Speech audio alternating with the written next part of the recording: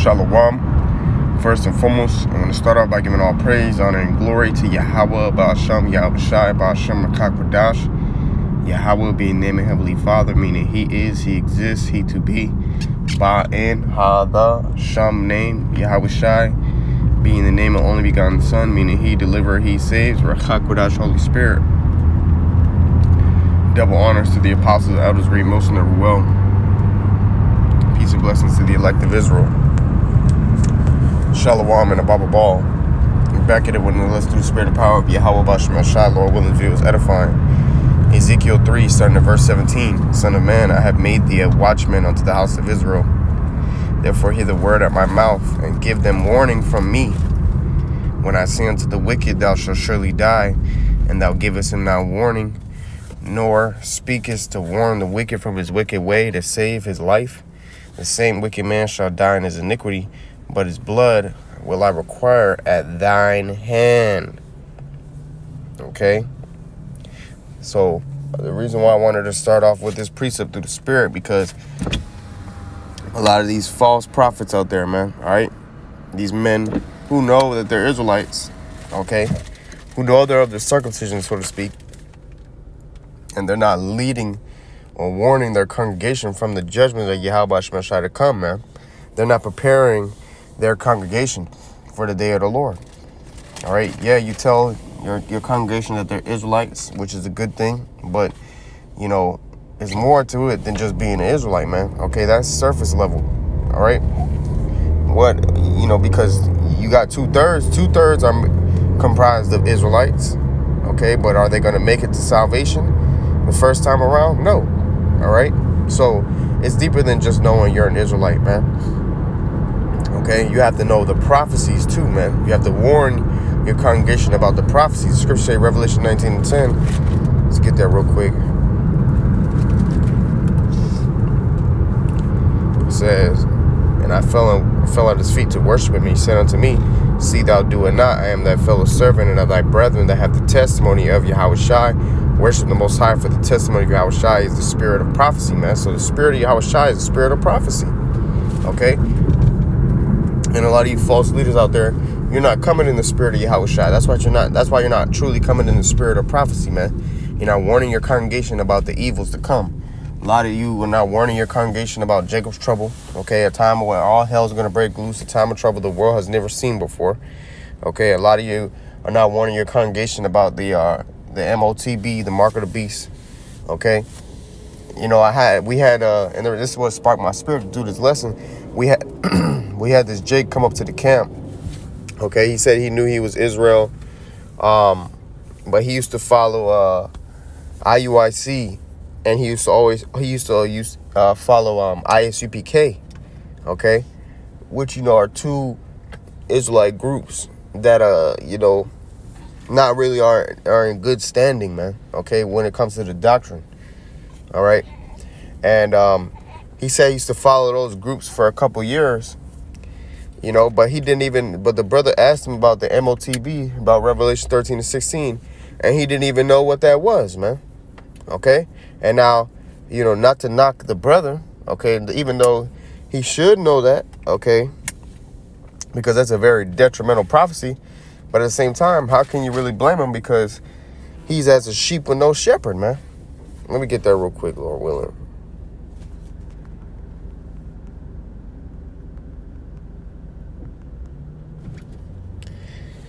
This is Zechariah 11:5. It says, whose possessors slay them and hold themselves not guilty, and they that sell them say, blessed be the Lord, for I am rich. And their own shepherds pity them not, man. All right, and that's what it is.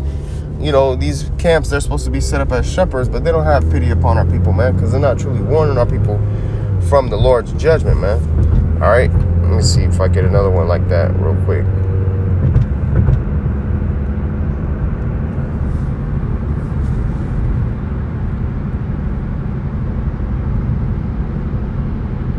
Jeremiah 15:6, my people have been lost sheep.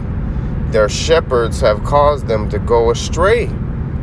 They have turned them away on the mountains. They have gone from mountain to hill. They have forgotten their resting place, man. And their resting place ultimately is Yahweh Shemashai and his truth. Okay, his full doctrine of truth. You see? But these false prophets out here, man, they're leading the Lord's sheep. They're scattering Yahweh Shemashai's sheep abroad, man. That's why the Lord said, he that gathereth not with me doth what? Let's get the precept. Salakia. Seem like Jake don't know how to spell today. All right, he says, Matthew 12 and verse 30, it says, he that is not with me is against me, and he that gathereth not with me scattereth abroad, man. And there's a hefty fine, okay, that there's a hefty price that has to be paid when you're against Yahweh Shemashai, especially when you know the Lord's will, man. And that's the thing with a lot of these false prophets out here, man. They know Yahweh Shemashai's will, but they're just teaching according to it for filthy lucre's sake, man. Okay, they wanted to sell out, get a 501c3, you know, get paid off by the government. You know, that's why they're not teaching you certain things within the doctrine, because in the 501c3 contract, you're not allowed to teach certain things, man. Okay, not allowed to teach certain things. You have to accept certain things. Like, for instance, you know, you claiming to be Israel, all right, and if a sodomite wanted to come up in their congregation, they would have to accept the sodomite, man, according to the law of the land, Esau's laws. All right. And it's not like Sodom's going to repent. You know, it's one thing if he's coming in the congregation to repent, but it's not like he's coming in to repent. He's coming in wanting to be Sodom, but, you know, still can come amongst their congregation, man. He's still being Sodom. All right. And that's the problem with these false prophets, man. All right. They sold out for filthy lucre's sake, man. Okay, they're scattering Yahweh Shemashai's sheep. Let me see if I get this real quick. This is Micah 3 and 11. It says, the heads thereof judge for reward. Okay, that's what you see. They judge for reward, man. They sold out for that bag. All right, it says, and the priests thereof teach for hire, and the prophets thereof divine for money. Yet will they lean upon the Lord and say, is not the Lord among us? And that's what they think, man. They really think that the Lord is dealing with them, man. Okay, it says, none evil can come upon us, man. But they're going to see the evil and the judgment of Yahweh Shemashai come upon them shortly, man. Okay, because Yahweh Shemashai is not playing with these different false leaders, because they have a lot of blood on their hands, man. And they're not teaching their people about the sure word of prophecy. 2 Peter 1, starting at verse 19, it says, we have also a more sure word of prophecy, meaning that it's going to come to pass, man. All right. You know, you can guarantee that this will come to pass. It's a sure word. Okay. You can put your money on it, you know. And it says, whereunto ye do well that ye take heed. Okay, right. It'll behoove you to take heed to the prophecies, man. All right. And it says, as unto a light that shineth in a dark place, until the day dawn and the day star arise in your hearts, man. You see, but these false leaders, instead of taking heed to the prophecies, they'll try to discredit them, you know, because they love it in Babylon. They don't want to leave Babylon, man. Okay, they don't want to leave Babylon, and they're also not preparing their congregation, which will lead to blood being on their hands, man. The scriptures speak about how you're not supposed to set a stumbling block before the blind. Okay. So our people are spiritually blind until the Yahweh Shemashai puts the spirit on them to see via the teachings, you know, like so say, lest they should see with their eyes, hear with their ears, and be converted and be healed. All right. But the thing is, they're furthering the blindness of our people when they teach them the wrong ways, man. Okay, let me get this precept. This is Isaiah 56 and verse 10. And it says, his watchmen are blind. They are all ignorant. They are all dumb dogs. They cannot bark, sleeping, lying down, loving to slumber. Yea, they are greedy dogs, which can never have enough.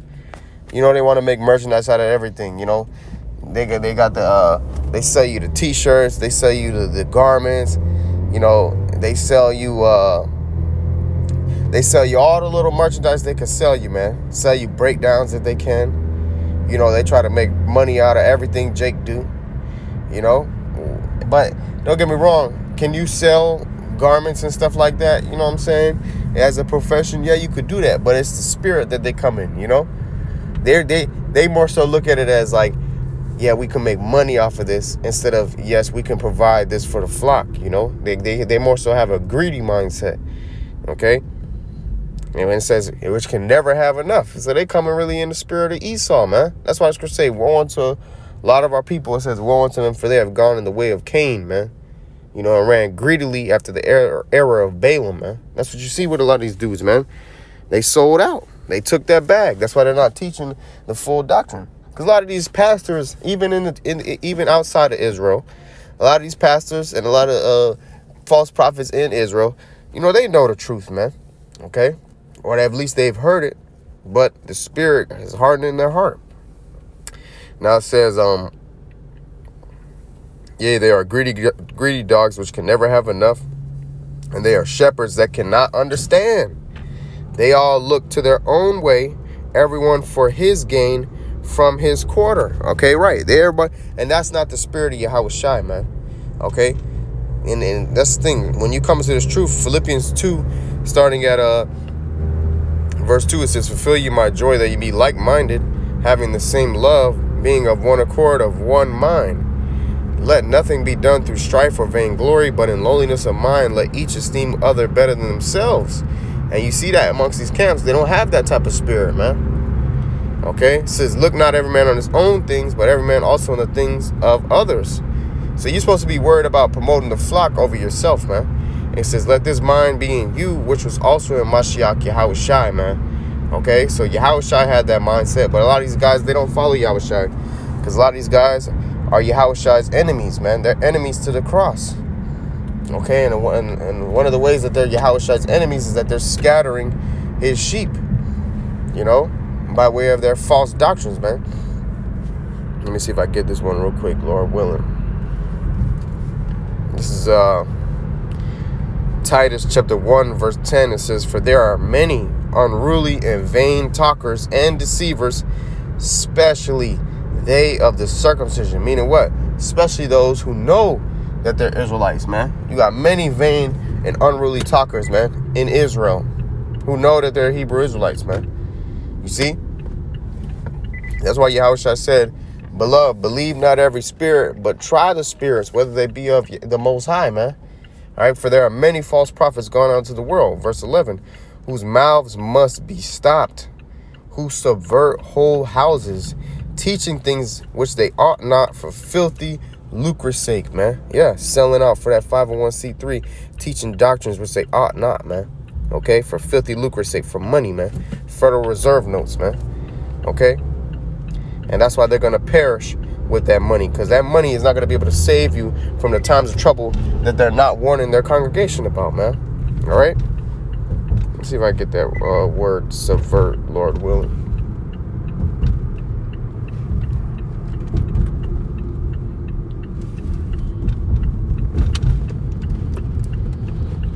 All right, greedy dogs, man. Greedy dogs. Okay, it says subvert in the Greek. Strong's G396. Anatrepto.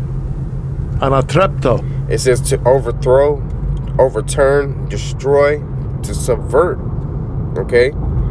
To overturn, figuratively overthrow, subvert, man. And that's exactly what they're doing. They're overthrowing and subverting people's faith, man. You know, people's salvation, ultimately. You know? Because they're teaching them the wrong ways, man. Okay, and when you teach the flock the wrong ways and they practice it, then guess what? That's blood on your hands. So you're not only subverting the flock, but you're also subverting yourself, man. Okay? And you're not preparing your congregation. And Yahweh Shai will make you pay for that unless you repent, man.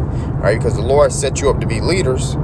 And, you know, like it says in Micah 3, starting at verse 1, and I said, here I pray you, O heads of Jacob, and ye princes of the house of Israel, is it not for you to know judgment? Yeah, okay. You're supposed to be knowing judgment. You're supposed to be knowing the right ways of the Lord, how to lead about a congregation in righteousness, okay. You've been set up as leaders. You've been set up as heads over the people. verse 2, it says, who hate the good and love the evil. And that's what they do, man. They hate the righteousness of Yahweh Shemashai, and they love wickedness, man. Who pluck off their skin from off them and their flesh from off their bones. And that's what they do for the flock. Here it is, the Lord says we were as dry bones in Ezekiel 37. And now, through this truth, he's putting sinews upon us. He's putting breath upon us. Okay? He's covering us back up. He's pretty much building us back, you know, from being dry bones. But these false prophets out here with their false doctrine and how they lead about their congregation, it's like they're plucking off the body parts off of Israel, man, and making them dry bones again, man. Taking away that spirit from them, you know. It says, verse 3, so I can read 2 again. Who hate the good and love the evil, who pluck off their skin from off them and their flesh from off their bones, who also eat the flesh of my people and flay their skin, it says, from off them, and they break their bones and chop them in pieces as for the pot and flesh within the cauldron, man.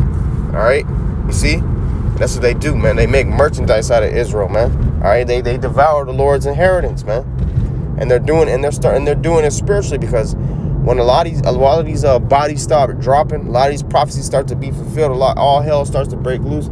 A lot of their members in their congregation are gonna start asking them, you know, what's this, that, and the third? How come you didn't tell me about this? Or why did you say that this wasn't this and now it is? What are you talking about, right? And you know, a lot of their congregation gonna want to put a foot up their ass in that day, man. Okay, you know, because a lot of people gonna be dropping dead, man, and they're gonna be wondering, they're gonna be thinking, man, I thought I was doing the right thing, I thought I was praising, you know, the Lord, you know, but really they weren't, man. Okay, because they've been led about the wrong way. They've been being led astray, man. And you got to understand, if the blind lead the blind, both shall fall into a ditch, as the scriptures say. So if you're following after these false prophets wholeheartedly, you know, you don't come back to the true way, you're going to receive that judgment too, man. Okay, Ezekiel 14, starting at verse 9, it says, and if the prophet be deceived when you have spoken a thing, I, the Lord, have deceived that prophet, and I will stretch out mine hand upon him, and will destroy him from the midst of my people Israel, and they shall bear the punishment of their iniquity. The punishment of the prophet shall be even as the punishment of him that seeketh unto him, man. Okay? So that's the point.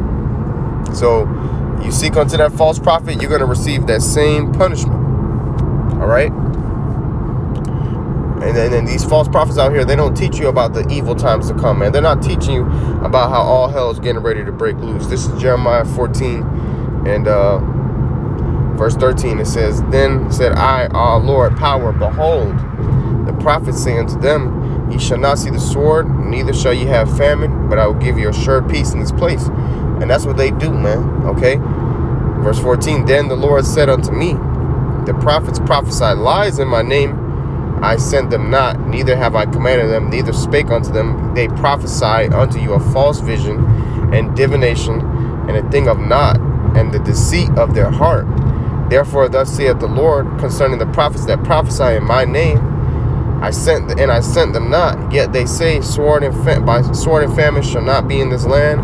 By sword and famine shall those prophets be consumed, and the people to whom they prophesy shall be cast out in the streets of Jerusalem. Okay, so the same ones who's following them are going to die with them, man. Okay, this is because of the famine and the sword, and that's getting ready to happen at a major scale. Famine and the sword, man. It's going to be a famine out here, a famine of the word, but also a famine of bread, man. Okay, and the sword. Martial law is getting ready to be declared. Jacob's trouble is getting ready to go. All hell is getting ready to break loose. It's going to be complete anarchy in these streets, man. It's going to look like the purge out here, man, times 1,000. Okay, so you know, how do you prepare yourself for that, man? Okay, how you prepare yourself for that? You got to follow the truth of Yahweh Shemashai and take heed to the ways of righteousness.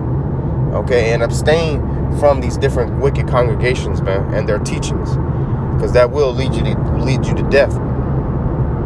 It says, By sword and famine shall those prophets be consumed, and the people to whom they prophesy shall be cast out in the streets of Jerusalem because of the famine and the sword, and they shall have none to bury them, their wives, nor their sons, nor their daughters, for I will pour their wickedness upon them, man. So Yahweh Shema is not playing.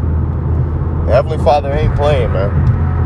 Okay? And that's the problem with you false prophets. You're not leading your congregation about. How is it that the brother say he been in the truth for X amount of years, following IUIC, following IUCPK, and he didn't even know what the mark of the beast was? Okay? Now, can you blame it solely on those congregations for him not knowing? Not necessarily. But at the same time, you know, when you follow a real group like Great Millstone, okay, you know, those are one of the first things you learn, man. All right? Because the spirit of Yahweh Shai is amongst Great Millstone, man. And that's why you see that spirit of prophecy so prevalent. This is Ezekiel 13. Actually, let me start at verse 1. Ezekiel 13:1. And the word of the Lord came unto me, saying, Son of man, prophesy against the prophets of Israel that prophesy, and say thou unto them that prophesy out of their own hearts, hear ye the word of the Lord. Thus saith the Lord power. Woe, woe meaning destruction, sorrow, distress. Okay? So woe, woe unto the foolish prophets that follow their own spirit and have seen nothing, man. Yeah. Okay, for you to say something like, there's not going to be a time of Jacob's trouble, even though he renounced that and ended up, you know, saying there will be a Jacob's trouble. But at first you had him saying there wasn't going to be, man. And you got a lot of these false prophets out there who know they're Israel, but they still don't believe in that tribulation time coming, man. Okay? And it says, O Israel, thy prophets are like the foxes in the deserts. Okay? Yeah. Slick, man.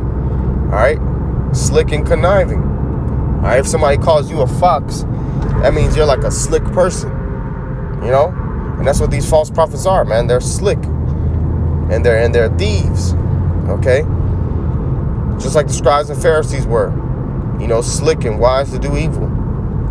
Now it says, ye have not gone up into the gaps, neither made up the hedge for the house of Israel to stand in the battle in the day of the Lord, man. Yeah. Gone into the gaps. They're not going out into the highways and byways. A lot of these false leaders out here don't go out and teach anymore. Here it is, our apostles, up in age, been teaching this truth for decades now. And they're still out there being on fire, going out, hitting the streets, man, week in and week out, setting an example for the believers, man. Okay, while you got a lot of these other dudes who came up amongst our apostles, and they don't hit the highways and byways anymore, man. Hey, the scripture say you know a man by his fruits. Okay? And that's what it is. They haven't made up the hedge. They haven't made it for the house of Israel to stand in the day of the Lord. They're not preparing their congregation for these evil times to come. Okay? Because the day of Yahweh Shemashai, the day of the Lord, is going to be a time of war. Jacob's trouble, which is approaching, is going to be a time of war, man. All right? The scriptures say, all my people make you ready to thy battle. Let me get that real quick. 2 Ezra 16:40. It says, oh, my people, hear my word. Make you ready to thy battle. Talking about the times of Jacob's trouble. And in those evils, meaning those bad times, be even as pilgrims upon the earth, man. So we're going to be like pilgrims, man. Okay? You know? And just like pilgrims are strangers and foreigners. They're nomadic. And that's what it's going to be like in Jacob's trouble, man. Okay? We're going to be on the move. Because all hell's going to be breaking loose, man. It's not going to be as comfortable as it used to this Babylonian lifestyle, man. But this is what we have to go through in order to receive the kingdom. You know, so the Wadi Abash Mashai, but they're not warning their congregation about these times, man. Okay? Not warning their congregation about this. They're not making them ready to the battle of the day of the Lord. And that's why a lot of blood is going to be on their hands, man. So, you know, I just wanted to touch on that through the spirit, man. You false leaders, you have not prepped your congregation, man. Okay, and you will pay for that. And those who follow them, if you don't repent and get out of that madness, you're going to die with your false leader as well, man. All right, thus saith the Lord. All right. Yeah, Yahweh Shem Shabbat Zah, this video was edifying.